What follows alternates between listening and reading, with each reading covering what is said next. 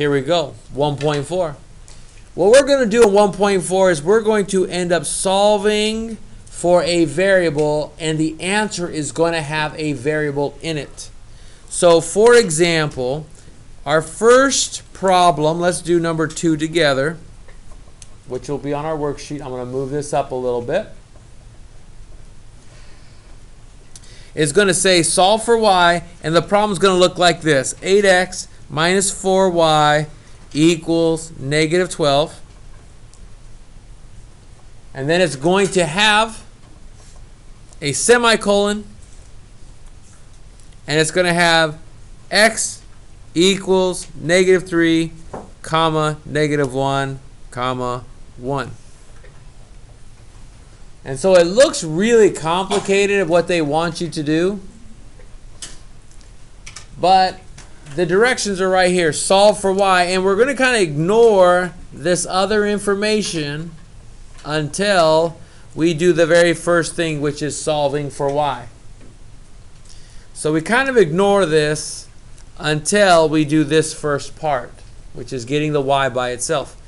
If I want to get the y by itself, by the way, this is 8x minus 4y. I don't know why that minus sign came out really in the lower. It's a minus sign right there. Let me, right, there we go. Better? All right. 8x minus 4y equals negative 12. What I want to do is get this y by itself. The y has a partner, this negative 4. So what I need to get rid of is this 8x, don't I? So because I want to get rid of this 8x, the only way to get rid of a positive 8x is to have a negative 8x over here. Positives and negatives together are the only way to get something to make it equal to 0. But whatever I do to one side, I do to the other. And draw a line like this. And off to the side here, I'm going to write that again. A positive and a negative is what adds to equal 0. It's the only thing that we can do to get variables to cancel out or move to the other side. 8x minus 8x actually makes 0. On this left side, this is a negative 4y. It's by itself. I bring down the equal sign. This negative 12 and this negative 8x are those like terms. So we cannot put them together. So what does that mean? That means we write out negative 8x minus 12 because we can't put them together. We almost have the y by itself. But it's not by itself. There's still a negative 4 next to it. And when there are numbers next to letters, it means it's multiplying. The opposite of multiplying is?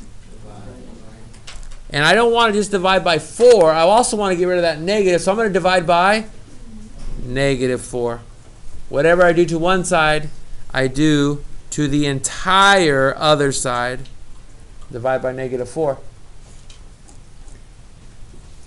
Now earlier I showed you this makes 1 times y, which is y. And if we divide some whole group by that, that means it's in parentheses. The top is in parentheses. And this divided by negative 4 is the same thing as multiplying this group by this negative 1/4. And so I'm doing that just to show you that we still can go back to 1.1 and do the distributive property from there. So what I do is I distribute this negative 1/4 to both. If you are not good with fractions, use your calculators for that. Caden? Where'd you get 1/4 from? You know how there's this negative 4 on bottom? When I move that over this way, the 4 is still on bottom. And this group that's right here, that's up there, there is a 1 that's in front of it. So that's where the 1 comes from that's on top. So So I'm doing that. It's something I showed earlier that we can apply to this problem as well. It's the same thing. Do you know what negative 1/4 times negative 8x is? If you do as a class, let's say it out loud. What is negative 1/4 times negative 8x? Say it out loud. 2x. Ooh. Okay. Here we go. Let's do this by pieces. I could tell by the answers that we are all over the place. What's a negative times a negative? We're good on that. 8 divided by 4. Do 8 divided by 4 is what?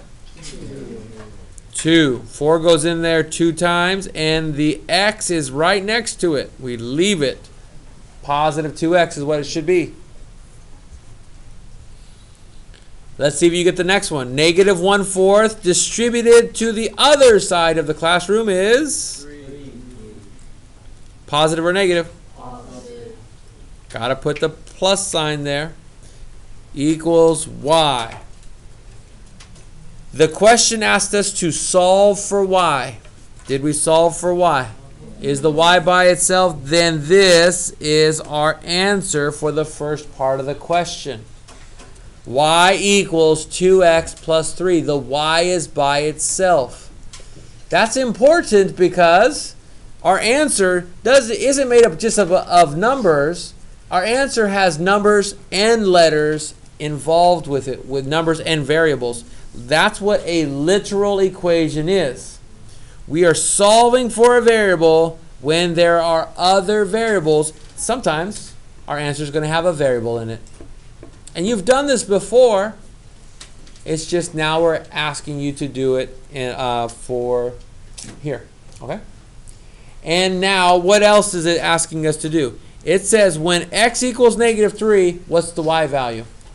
What they're asking us to do with this stuff right here, I'm going to draw a little box next to it, and I'm going to put an x and a y, and I'm going to make a little table, and I'm going to put negative 3 for x, negative 1, and then 1.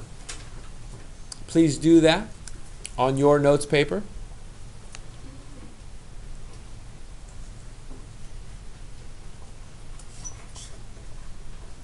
This means you're supposed to figure out what y is when x is this value, this value, this value. And I'm going to show you 2 ways to do this. I'm going to show you how to do it by hand, and then I'm going to show you how to do it with the calculator. Okay? So here's how we do it by hand. Y equals 2x plus 3. I'm going to write that out real quick. Y equals 2x plus 3 right there. And instead of x, I'm going to replace the x with the first number that I see. I'm going to just draw a little arrow. And I'm going to put that in where the x is right there. I'm going to put the negative 3 inside parentheses. And I'm going to put y equals 2. Instead of x, I put parentheses, negative 3 plus 3. And there's a little side note here. When we replace the variable with the number, I always use parentheses. When we substitute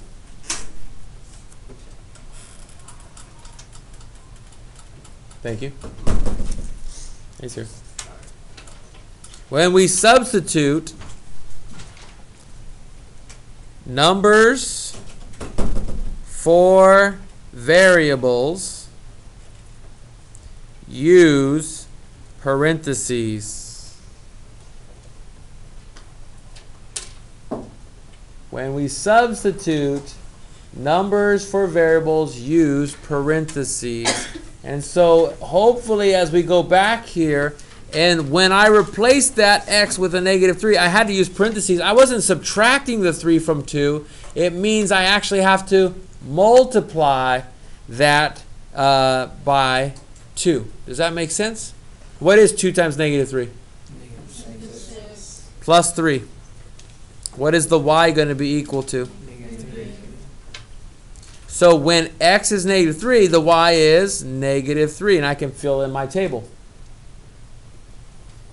This is how we do it by hand. I'll do it one more, a little quicker. Y equals, instead of x, what am I going to plug in for x? Use parentheses. 2 times negative 1 plus 3. And I figure out what that is. 2 times negative 1 is? And what is y going to be equal to? 1. Agreed. That's how we do it by hand. Remember how I told you we were going to do this on the calculator as well? I'm going to show you an advanced feature of the calculator. And it's only on the calculators I've recommended, the ones that we have in the room. And there's a way to punch this in using a table on our calculator. So here's my calculator. It's in the normal mode. If you press mode,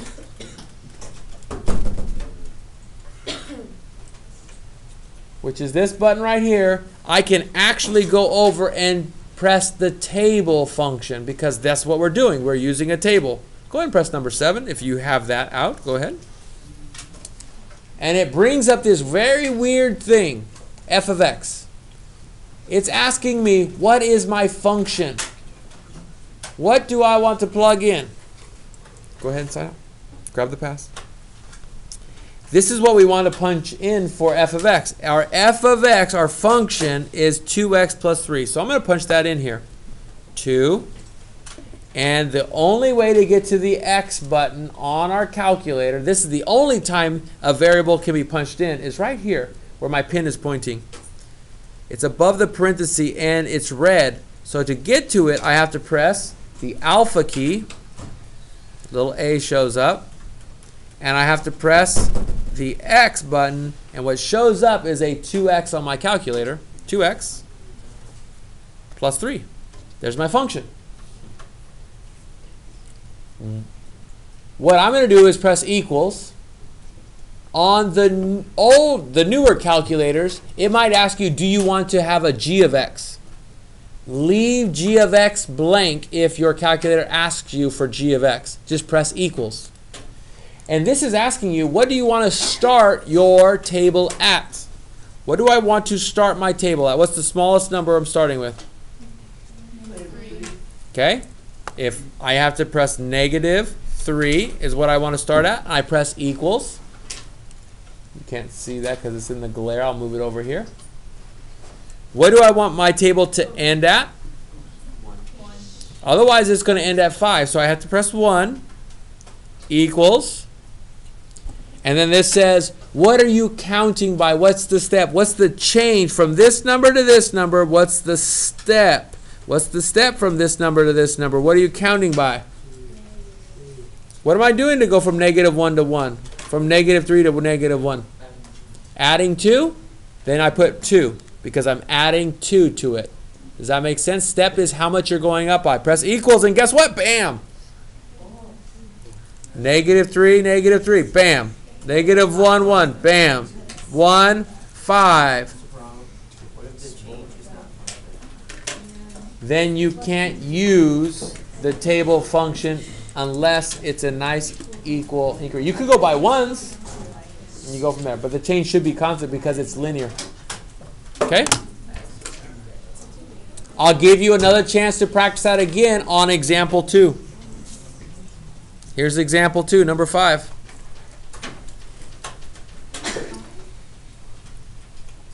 Example 2, our second example. Why did I put this in there? Because on worksheet 1.4, it is like number 5 on the worksheet, right? 6y equals negative 3x plus 12.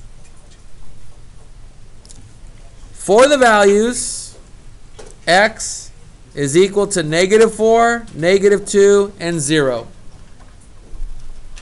The directions are exactly the same thing as above.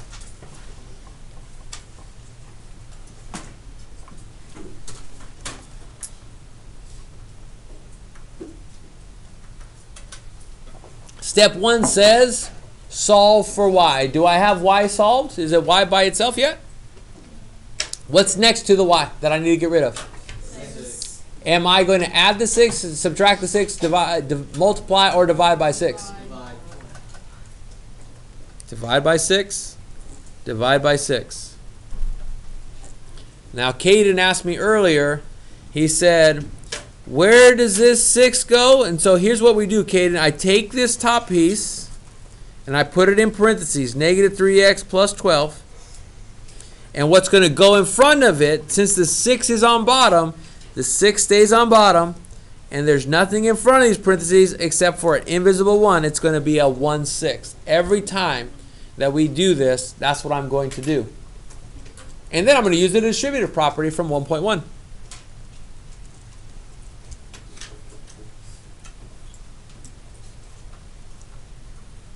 If you do not know how to do 1/6 times negative 3, you can use your calculator. But to get to it, you actually have to put your mode from the table mode back into the computer mode or computation mode. I think that's what it's called. You have to press number 1 again to get out of the menu we were just in. Fraction 1/6 times negative 3. It will reduce it for you too. Negative 1/2. But there's a variable, negative 1/2 x. Plus, what is 1/6 of 12? Any ideas? Nice try. Close. Yeah, 12. Think of it like this. 12 divided by 6. 12 divided by 6 is 2. Do you have y by itself? Then you are done with the first part of the question. The second part of the question, x, y, negative 4, negative 2, 0. And this, do you want to do it by hand or do you want to use the calculator? Okay, we'll do it by hand. I'm going to plug in 0 first because that's the easiest one. Y equals something times 0 is just 0. Plus 2, that's the easiest one to do.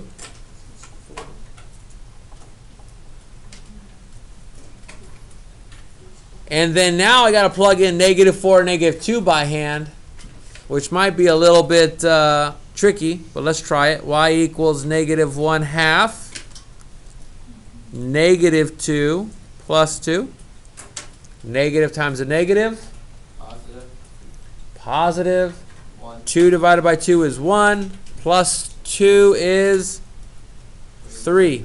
And if I do this right, there'll be a nice smooth pattern here. You can pretty much figure out what this is going to be. It's not 17. It's going to be 4. Just to review with you, if you wanted to do this on the table function, you press mode 7. You type in your equation, negative fraction 1/2 alpha x plus 2. It goes pretty quick. What do I want to start at? Negative 4. What do I want to end at? 0. What's it going up by? 2's. And hopefully this matches up with what we have on our paper. We're going to stop right there.